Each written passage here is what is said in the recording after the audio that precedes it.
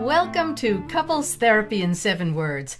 I'm your co-host, Judy Alexander, and I'm here with my husband, Dr. Bruce Chalmer. Hello, Judy. Hello, viewers and listeners. Judy, tell folks the title of our topic today. My husband cross-dresses, lost his job, and complains about my cleaning. Wow, what a smorgasbord of problems we are dealing with today. So, but you know what? Let's do our little intro stuff where we make a few announcements and tout some of our great stuff we have to offer, and then we'll get into this particular topic or set of topics, as the case may be. So, before I forget, I want to mention some upcoming presentations. Now, we are recording this. What is today's date? October 6th, 2023. We don't know when you're going to be actually viewing this or hearing it. This stays on the website. You may be hearing this several years later, but if you happen to be hearing this sometime around when we're doing it, we have some upcoming presentations that we would like you to know about in case you happen to be around any of these areas. So let me see if I can do them all. I should have had the list, of course, out. But I think I know them in my crack memory. The first one is on October 15th, coming up just in a little over a week from when we're doing this, a Sunday. These are all on Sundays. October 15th, and that will be at Ohavie Tzedek Synagogue in Burlington, Vermont, and it will be at 10 in the morning. We are doing a presentation. All of these are the same presentation. We're doing a presentation called Jewish Perspectives on Sex, Jewish Perspectives on Sex, Sacred Sex, and Sexual Midrash. It is a presentation where I have part of it and Judy has part of it, and of course we're in it together. And we think it's really going to be fun. Mm-hmm. And so do the folks who are sponsoring this. So Ohavie Tzedek Synagogue in Burlington, Vermont, October 15th at 10 o'clock. Then on October 29th at Beth Jacobs Synagogue in Montpelier, Vermont. We are doing the same presentation. That one will be at 10 in the morning. 10 also. Yes. And we are doing one in Temple Sinai, which is our home synagogue, Temple Sinai in South Burlington, Vermont, on November 19th. Same thing, and that one's in the afternoon, I think, at 12:30, I believe.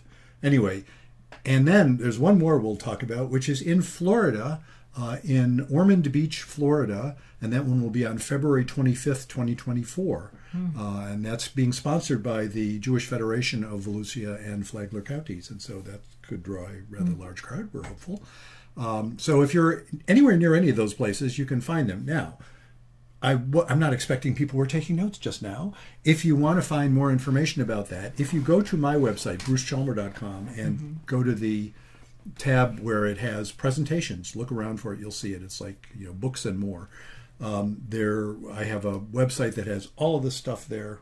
You can find it there. So check that out, please. And can they also get it at ctn7.com? They will be able to do so after this because I'm going to put it up there. So by golly, by the time you're seeing this, I sure hope you'll be able to get that same information at ctn7.com. I'll put a link to that very page. Our website where you can get all the information you need about our podcasts, about our merch.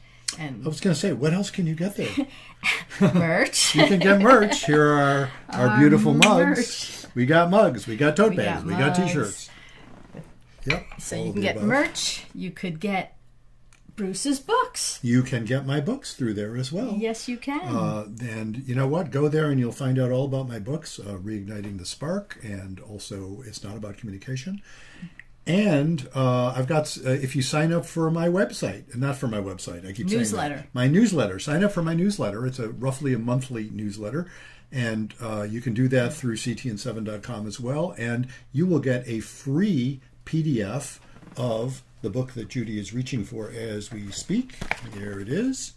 7 words to jumpstart your love life. Yes, indeed. And so you can check that out as well. And let us also put in, well, let me say a little more for a moment here. This will segue nicely into our sponsor. Say a little more about the presentation we were doing.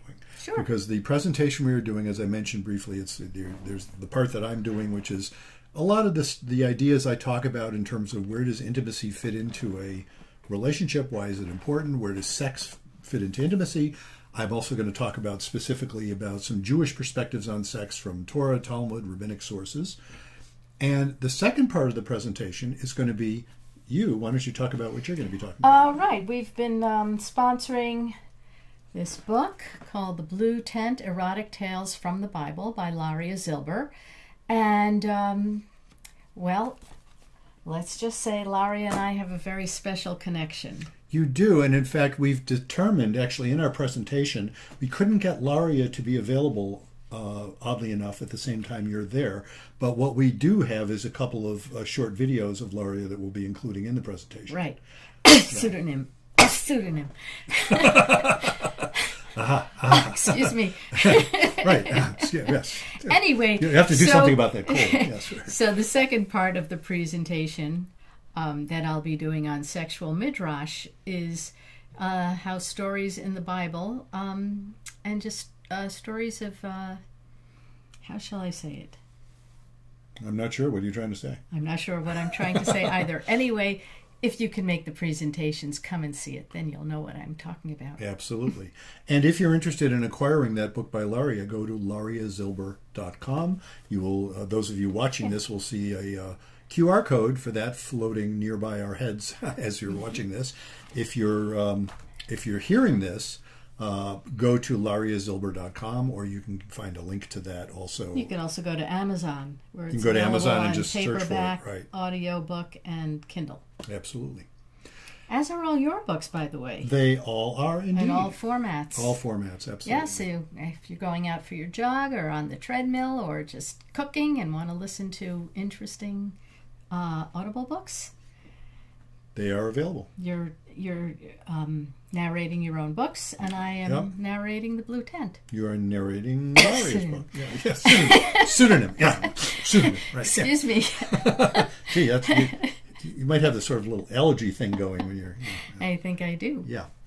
Well, I'm in a good mood. You know why? Why are you in a good mood? Well, for those of you who are Jewish or know a lot of Jewish people, you'll know that it's coming to the end of the holiday of Sukkot, the Festival of Booths, and we're about to celebrate Simchat Torah, rejoicing in the Torah, where we celebrate because we finished reading the Torah, and we're so happy that we finished, but we're even happier that we get to start it all over again. In fact, we happen to be, here's a little trivia point for you, we happen to be recording this on a day that has a special name. It's Hoshana Rabbah. That's right. The day of the Great Hoshana.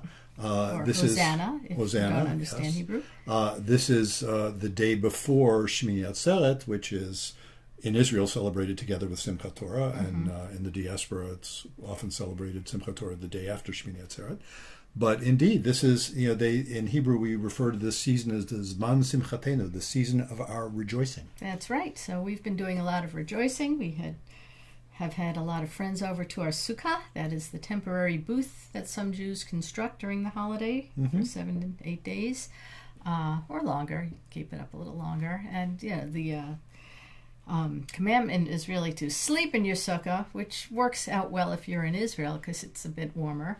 Although we've been having a really hot October. It has been amazing this year. We could have slept, and our grandkids slept in their sukkah. Our grandkids slept in their sukkah, absolutely, yeah. So, it has been warm, but I choose not to sleep in the sukkah. Yes, let's just indeed. say. So we did eat a lot of meals in the sukkah. We did indeed. Yes, indeed. So let's get on to our show. Let's get on to our topic, and it's funny you mentioned that sense of joy leading into it, because I think that's a nice backdrop for this. Yeah. I should explain. Well, so why don't you say the title again in case people forgot from a few minutes ago? I think I forgot. My husband cross-dresses, lost his job, and complains about my cleaning. Yeah.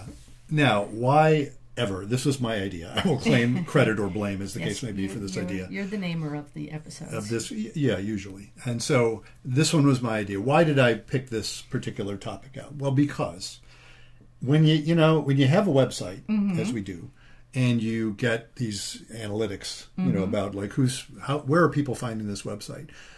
There are three big, many people every month are finding our website looking for information about a situation where a wife discovers her husband is cross-dressing. Right.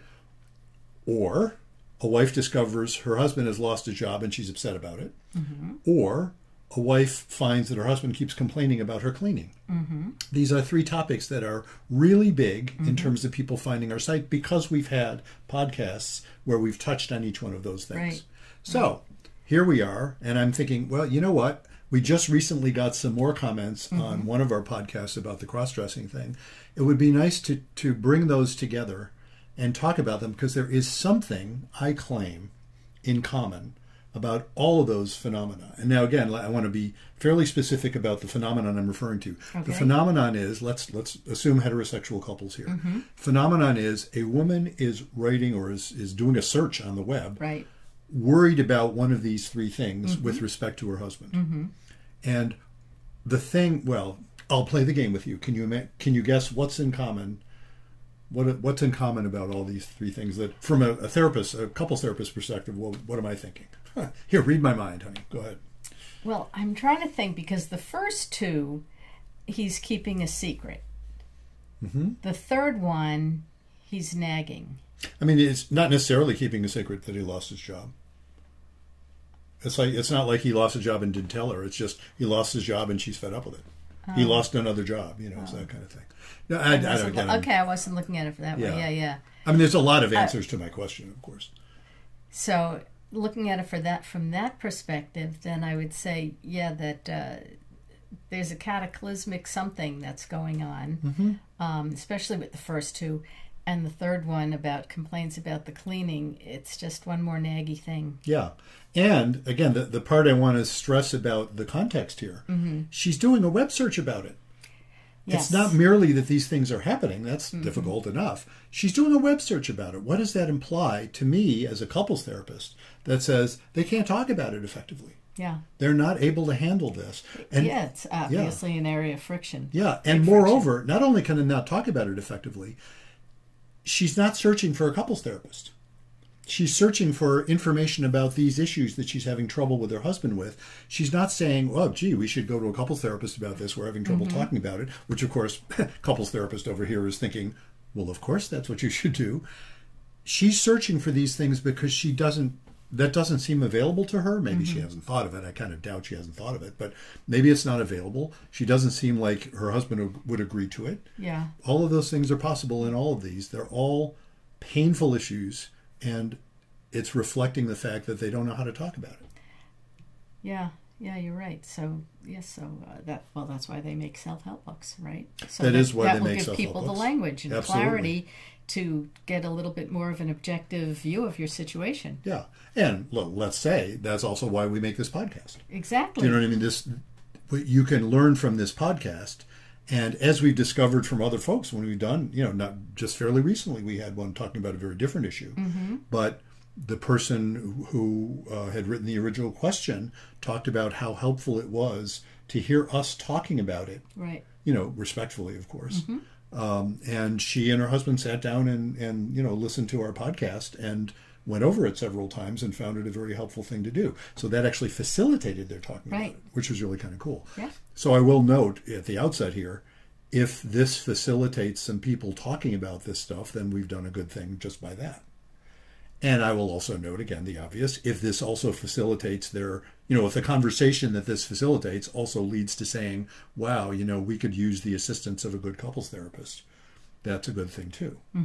So all of those things are true. But let's talk about each one of these things in terms of the particulars of it, because they all come up. And we're going to start with the cross-dressing one. And partly what stimulated that was one of the podcasts we did on that, we've received a number of comments on. And a couple of the comments just came in within the last week. Right. So that kind of jogged my thought and said, gee, this would be good for us to talk about. So what I want to suggest is, why don't you read, I pulled out 3 comments. Okay. One of which we actually did another podcast on, but I want to invite you to read that again anyway. Okay. And then the other 2 are the recent ones. And then we'll talk about them. Okay. So we got this from Shad. Right. Shad writes, as a wife, you articulated a lot of what I'm feeling right now so well. Something not touched on, though, was that you feel so alone and that you can't talk to anyone because how bloody embarrassing, and it's not really my secret to share, is it? My husband has been wearing women's thongs and shaving his body hair, which is a huge turnoff, for a few years now. He started wearing the odd women's track pants and sweaters along the way, then girly socks. A couple of days ago, I found that he is trying to grow breasts with herbal supplements. That was a huge slap in the face for me. Like, wow, he's just going to keep getting worse, and there is no way I'm ever going to be able to be attracted to him again. The struggle is where to go from here. It's a scary place. Yeah. And I mentioned we actually did a podcast in response to this one, and so I'll invite people to find that. I don't remember what number it was, but it was sometime in the last year or so. Yeah. But let's check out the more recent comments, and I just want to, just by way of setting the context. So that was a comment. Shad was a wife who discovered her husband cross-dressing, right, and found that was very difficult for her in terms of her sense of wanting to be in a heterosexual relationship. Here is another one from RC. Okay, RC writes, "Great video. It's such a hard situation. I was found out a few years ago. We are still married. My wife doesn't like it, but she knows it is part of me since age 4, and she allows it a couple of times a month when she is out of town or working on a Saturday. Stopping only makes me miserable, and she loves me and wants me to be happy, but doesn't want to see me dressed up or participate in any way." Yeah. So there's one from the man. Yeah. Who was the one who's doing the cross-dressing, and his wife, he said, I was found out a few years ago. Right. So he hadn't told her. Right. She didn't know it up front. But she found out there, and he's talking about how they're trying to accommodate it. And then most recently, here's the comment we got just a few days ago. Terry writes, "I can tell you from personal experience, this is not a choice. Transgender picks you. You don't pick being transgender. It is not like cheating on your partner where you can make a rational choice and walk away from it. Also, it will never just go away. Most cross-dressers will eventually want to become female. My female partner was totally not supportive when I told her. She was demeaning and hurtful and almost drove me to suicide. I feel the real problem here is with the wife. Cis women should try to understand that if they really love the other person, they shouldn't condemn or humiliate them. If the wife can't try to understand and accept, then move on and end the relationship. It is not going to go away, believe me. Transgender people like myself have a choice. Live alone in stealth or find other like-minded people to spend your life with." Yeah. So that's, of course, a very different perspective coming from someone who is, again, he was the man. I don't know. I don't have any other information about Terry than this. Right. And Terry's a pseudonym. I just deliberately picked one that was sort of gender neutral because I don't know how Terry identifies. But it was an interesting thing. I'm going to say he because of the name that I changed was a male name, so I'm going to use he. When it says didn't say that, which pronouns to use. The female partner was not totally supportive, so I'm thinking that Terry started out male. Oh, that's clearly Terry started out. I just don't know which pronouns Terry prefers now. Oh, okay. It doesn't seem like.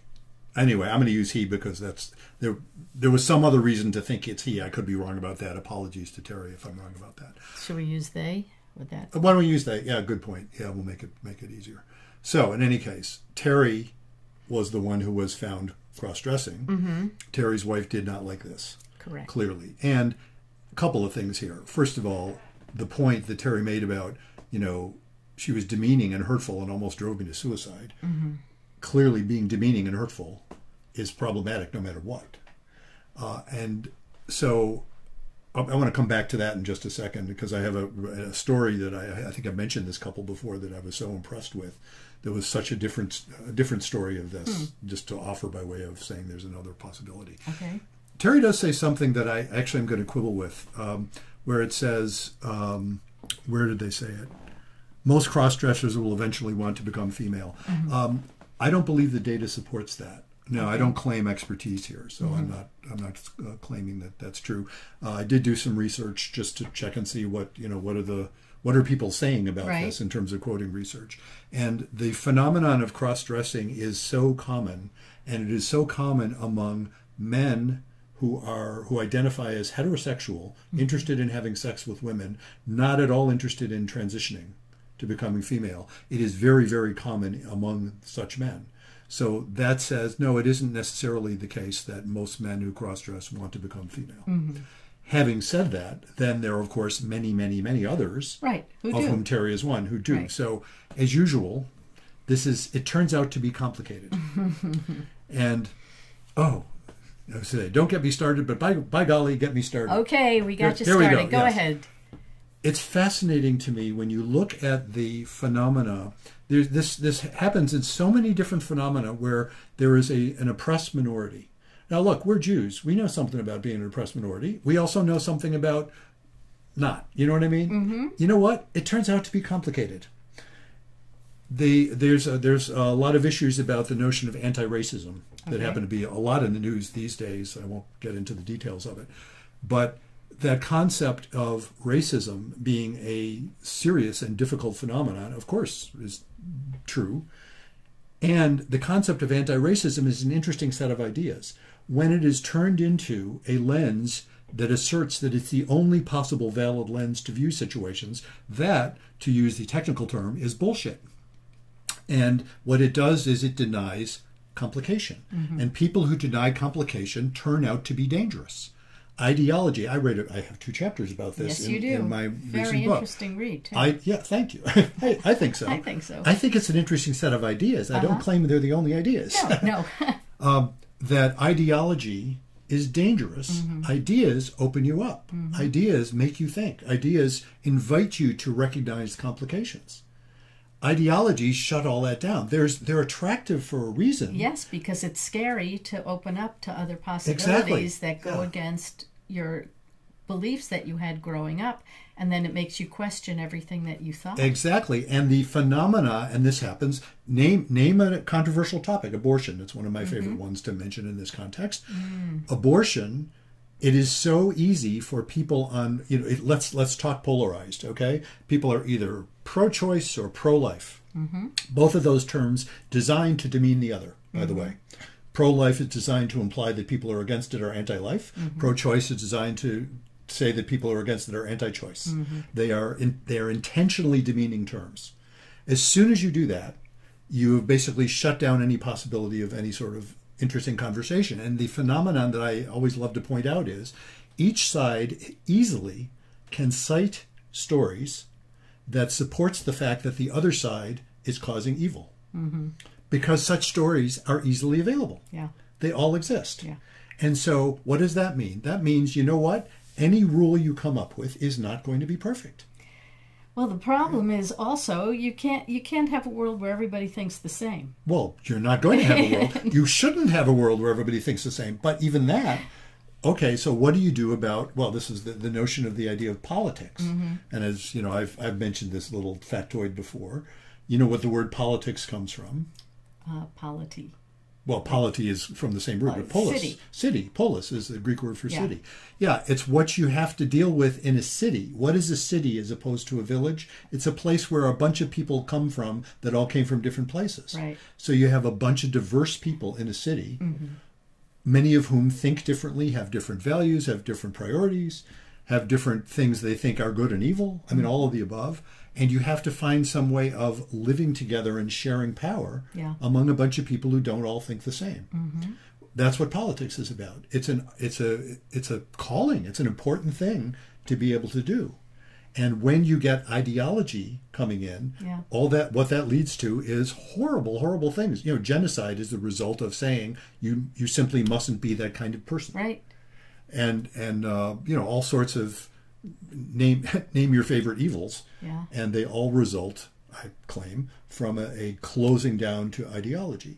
And so this happens in the domain of pretty much anything. Now, I want to mention the issue of trans, all the issues in terms of being trans. Okay. Take a set of people, a group of people who have been horrendously oppressed for as long as you can imagine, differently in different cultures, whatever. And what you have is a complicated situation because the oppression is horrible. And so what people tend to do who are trying to reverse the oppression is they will get often very, very ideological, black and white. Look what happened to J.K. Rowling when she said, now again, I better not try and paraphrase it. I don't remember exactly what she said. This is what I'm remembering. I may be misremembering. But basically, she was saying things along the lines that say, a trans woman is not the same thing as a woman from birth. That's what she was saying. She wasn't saying there's no such thing as trans women, that trans women should be oppressed, that trans women shouldn't have rights. No, of course not. She was saying there is a difference which sometimes becomes significant. The issue of girls' sports is a great example of this. Yes. To claim, what we have, you can see it happen. If somebody were to say, we have an interesting and complicated situation here because someone who grew up in a male body and transitions has some physical advantages vis-a-vis someone who grew up in a female body and didn't transition.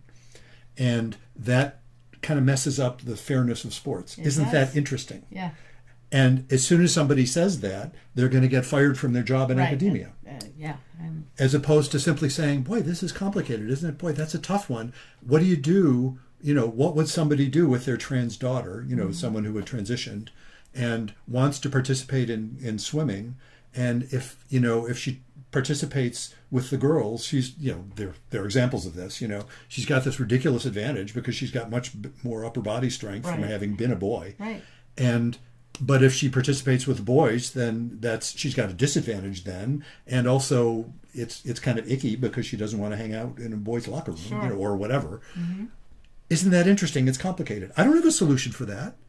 But the solution for that is not to assume that anybody who raises that question is automatically anti-trans, which is McCarthyism, my friends. That's what that is. Yeah. And McCarthyism is bad from whichever side does it. Yeah. It's an ideology. The problem is the ideology. The problem isn't the ideas.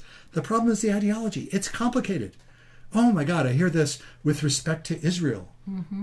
The folks who will just insist that this is simple and Israel's all bad.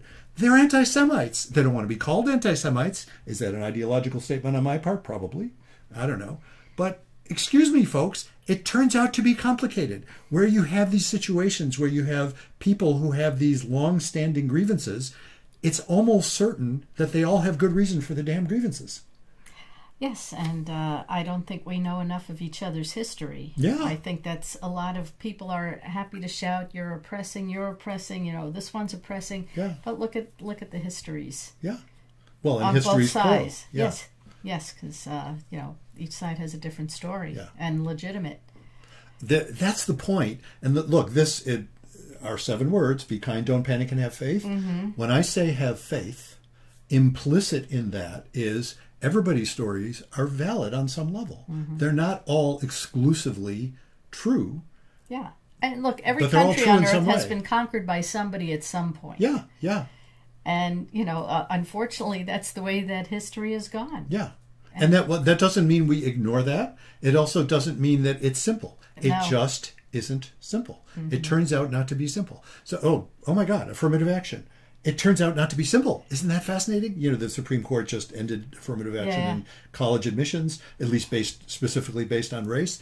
And look, don't listen to me. I was not affected by that. I didn't realize this show was going to be so political. I didn't either, but here we go. And this is all taking off from that one statement that Terry made, which I really appreciate, by the way, Terry. I really appreciate your comment. That one statement that Terry made that asserting something that I'm claiming happens not to be accurate, but it's coming from a place in Terry that really makes a lot of sense. Look, let me go back to that before I get too far afield, before I get totally off the point. I really want to express some appreciation for Terry's comment, because what Terry said is reflecting this deeply painful experience that they're having, right? Which is that sense that, there they were saying, this wasn't something I chose. And it messed up their marriage, or I guess female partner, didn't say it was wife, but whatever, messed up their marriage or messed up their partnership, and in ways that were, what they were getting from the female partner was awful, you know, according to Terry. Yeah. And so that's the where that pain is surprise coming and the from. hurt that Terry inflicted on their female partner. Yeah. It's no wonder, you know. It's shocking. I'm Well, sorry, it's shocking. Yes. If I suddenly found out that I was married to somebody who, you know, was doing this all these years, well, first that's, you know, I would feel, well, actually, I'd feel very sorry for you. I'd feel badly. Thank you. First, I realize it's hypothetical. I don't do that. Yeah. But no, thank you for that, because I want to mention that couple that I said I would allude to, you know. Yeah. Because here's a counter story to that experience of humiliation that Terry had to go through, which is a couple that I worked with a couple of years ago, where the man, and he wasn't transitioning, so definitely he was a he. The man, but he was very much into cross-dressing, and it had been compelling for him since childhood. Very similar story. And his wife didn't find out about it until, this was a couple when I was working with them. They'd been together 30 plus years, I think, 35 years, something like that. You know, they were in their 60s. And so he more and more had this deep feeling that he wanted to express himself dressed as a woman, and wanted to do that in public. He had never done it in public, and wanted his wife to experience that. And, you know, not unlike the previous comment of the man who wrote in and said his wife tolerated but didn't like it, you know. And what was so fascinating about this couple is very similar to what you were just imagining, you know, because, you know, first you're thinking how shocked and hurt and angry, right? From you didn't say angry, but I'm imagining from being deceived. Yeah. Because, you know, the guy doesn't say. You can understand why the guy doesn't say. Yeah. But you can see why the woman would be angry. Yeah. But then you went immediately to feeling bad. Yeah. Feeling sorry. Well, I think I'm also older. I think, you know, 20, 30 years ago, I would have had a very different reaction. Could well be. But what I want to mention about this other couple that was just fascinating was the wife was so loving and supportive and filed for divorce. And I really like noting that, speaking of complications. And he didn't want a divorce. It's like, you know, he was very sad about her wanting a divorce. Yeah. But that was what I found so deeply moving about this couple. They had such love for each other. She so wanted him to have what he wanted and what he needed. She did not want to deprive him of that. She didn't think there was anything morally wrong with it. She even understood his not telling her about that early on. It was obvious. It's like, oh my God, it's not surprising why somebody would hide that. It subjects you to. But she didn't want to be married to somebody like that. But that was the point. She didn't want to be married to a man who felt like he needed to dress like a woman, because that was about her own sexual orientation. That's what it was. Her sexual orientation, and then, you know, I can relate to that. If you suddenly wanted to become a man, I would love you as a person, but I couldn't stay married to you because that's my sexual orientation. What if I just wanted to dress like a man? Well, you know, isn't that interesting? It's very complicated, isn't it? It's so different with women. Women can quote unquote dress like a man and do it in a way that projects femininity. Yeah. So, think Marlene Dietrich. Think Marlene, exactly. Isn't that interesting? And, you know, men in drag. Yeah. Are not often men in drag are gay, of course. You know, drag queens tend to be gay, but often men who cross-dress are very much heterosexual, not interested in transitioning, just enjoy. And look, that's the other thing, of course, I learned the longer I do this. Whatever reasons I think of aren't the only ones. You know, you have to ask the individuals involved. You know, and they can't always tell for sure. And sometimes different. sometimes it's a sexual turn on. It's sort of a fetish thing. Sometimes it's just fun. It's just performance. You certainly see that with, you know, comedy sort of drag type stuff. It's just fun. Or, you know, RuPaul saying, you know, whatever you show up in, that's your drag. You know, he's just talking, and RuPaul does use male pronouns, and he just says. He's just projecting joy. Yeah. He's just saying, do your thing. Yeah. You know, it's fun. If your thing is to put on this kind of clothing, then do it and love it, you know, and own it. You know? Yeah. That's what, it's... And that's why he's so popular. That's why he's so popular, and not only among gay people. You know what I mean? Not only among gay people. No, he's popular because he's joyous. He's just projecting joy. So, anyway, all of this stuff involves... It's difficult. It's complicated. I just want to note, you know, in terms of Terry, I just want to say my heart goes out to Terry because, and again, particularly, not only does Terry have to deal with this difficulty of, you know, doing something that, particularly with respect to transition, which is so fraught still with, you know, the potential for being abused in various ways. Absolutely. But of course, it also tends to mess up a relationship with somebody, with a cisgendered woman who's heterosexual and doesn't want her partner to seem other than masculine. Yeah. So it's really difficult. But I do really appreciate Terry's comment, because, you know, I do have to point out the obvious. Terry has their own expertise with respect to their own situation. Now, obviously, I don't. And that's, you know, what all of this calls for is understanding. What I claim in terms of the 7 words, it calls for faith. Yes. So you don't panic about it, so you can actually be kind. And kindness doesn't mean you don't divorce. That's the interesting thing. And Terry pointed that out as well. If the wife can't try to understand and accept, then move on and end the relationship. That's a sad It is thing, sad. But that's exactly what that couple I mentioned Right. did. I mean, what's the point of staying in a relationship if you're just going to get angry and demean your partner and expect him to change? Of course. Yeah, of course. That's not going to happen. That doesn't work. No. So let's move on to we don't have like other listener comments here on the other ones, but actually I probably could have dug up some, particularly about the husband complaining about cleaning. But let's talk about the other two. You want to make this all in one? Yeah, we've got more time. We're good. Okay. Yeah. So, and we can be briefer about these other things. Okay. Husband lost his job. Yeah. Okay. So what was the situation there? Well, it's the searches. I'm sure there's a variety of different things. I don't know exactly what people are searching for. I'm just saying that's what people end up, you know. So did he? Well, did he not tell the partner for like months that went by? I have heard that story. I'm guessing, though, a lot of these people who are searching are not searching because he didn't tell her. They're searching because he keeps losing his job and he's unreliable, and she keeps thinking, how can I count on this partner to help me support a family? And, you know, what do I do about this? So it's not the first time he lost his job. Again, I'm guessing that. You know, that's probably true. Wouldn't you think?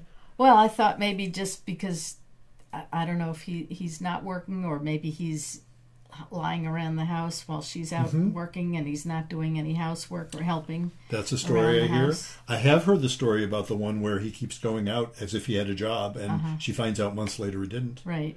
Wasn't there one in the New York Times advice column? Yeah. There was one about a guy who didn't need to work, right, and didn't want to tell his wife he wasn't working. Right, he had a trust fund. Yeah, and he had plenty of money, so he would go out every day as if he were working, and never told her that he didn't really have a job. Right, he was just going. Because he also had an office in the house. Yeah. So he said he was a consultant, and she never didn't tell her what he was a consultant. Okay, there's that. You know, it didn't sound like she's writing for advice. I don't know. But no, I think that a lot of this, bringing it back around to what we were saying, a lot of this is the situation where I don't know how to talk to him about it. Yeah. You know? Yeah. And what that requires is... Chair is sinking. Yes. Come back up. Come back up. There you are. What that requires is the ability to talk about it, which, of course, is the sort of thing that couples therapy can be very good for. And, you know, let's revisit our old friend. Why don't you hold up the book? You know, I wrote a book on yes, you did. Booklet on this topic. The whole topic. My husband complains about my cleaning. What do I do? Yeah. And it's not about the cleaning. Exactly. And look, I wrote the book because I keep getting these searches. And I think it was the very first listener question we ever got. I think it was. And so there was, go way back to, I don't know if it wasn't episode 1, but it was one of our early episodes when we started taking listener questions. Maybe it was episode 1, I don't know.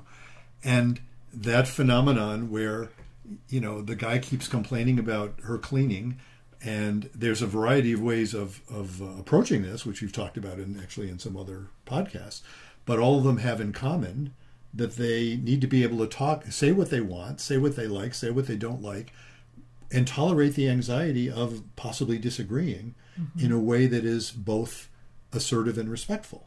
Yeah. And you can't do that when you're in a panic. And a lot of times what happens is people get very defensive. People will get very, when you get defensive, they tend to get nasty.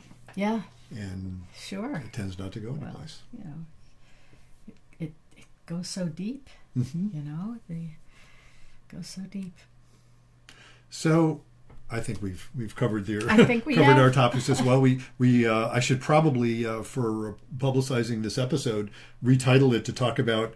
Okay, Chalmers getting himself in trouble now. But I'll just wait and see what happens. Don't with this. cancel him. Come on. Well, it is so fascinating that let me rant a little bit about the whole cancellation thing. Yeah. Oh, because, don't get me started. Yeah. No. Because cancellation is essentially McCarthyist, Mm-hmm. and it's coming often from the people who are doing it are thinking they're doing it from a loving or a supportive perspective of people who have been oppressed, which that's where it starts from often. Yeah.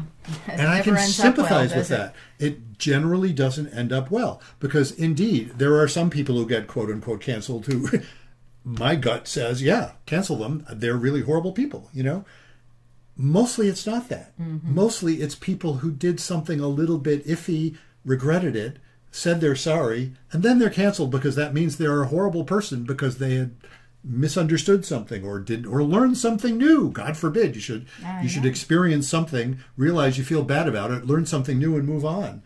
No, that's not permissible. You have to already have known things. Yeah. We were rereading. I was in a group of folks who happened to be rereading a book I've mentioned several times in several of our episodes recently, Viktor Frankl's book. Mm-hmm. A Man's Search for Meaning. Even the title, Man's Search for Meaning. Nobody would name it Man's Search for Meaning anymore. You couldn't do that anymore. And so several people in the group cancel Frankel because he called it. They weren't canceling him, but all of the discussion initially was all about how hard it was to read his language because it would say things like that. And I'm sitting there thinking, no, it wasn't. I'm old enough to remember when that's how everybody wrote. Mm-hmm.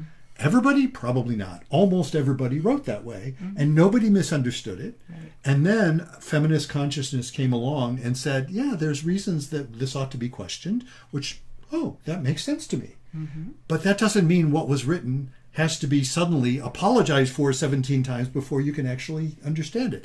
I just find that so tiresome. There's an element there of closed-mindedness that just gets to me.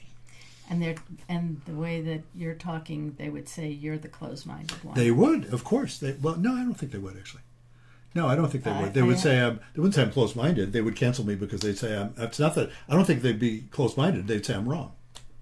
They would say I'm wrong and evil. They wouldn't say I'm closed-minded. You know what I'm saying? It's like, no, you have to close your mind to certain things. You're not allowed to open your mind to certain things. And it's like, yes, I am. That's one of the advantages. Look. One of the advantages of not being famous is that being canceled doesn't amount to anything. I'm not enough to be canceled. I don't think I said anything in this episode that would warrant cancellation, but God knows it almost. Who knows? Who knows? Anyway, I do invite comment if anybody actually is hearing this and feels moved to comment. I would love to hear. We comments. Always love hearing from our viewers and listeners. So if you would like to express yourself to us. You can go to our website, ctin7.com. That's CT as in couples therapy in numeral 7.com. And if those of you who are watching this, there's a QR code. I got to put in a plug for my QR codes. Yes, you do. There's a QR code. You can scan it and it'll go right to ctin7.com. Mm-hmm. How clever is that? And when you do that, you can easily send us messages. You can also get a hold of our merch. You can also have links to our books. I will put a link on there for the presentations that we mentioned early on in this podcast. And you can also get a link to good old Laria Zilber's wonderful book, The Blue Tent, Erotic Tales from the Bible, which is a lot of fun to read by yourself or with a partner. Or several partners if you're into that sort of thing. Right. The book certainly is. Probably not a good thing to do at your local library tot read. No, definitely not. It's definitely for read. adults. Yes, it's an adult adults book. Only. Absolutely. And so until next time. Remember, be kind. Don't panic. And have faith.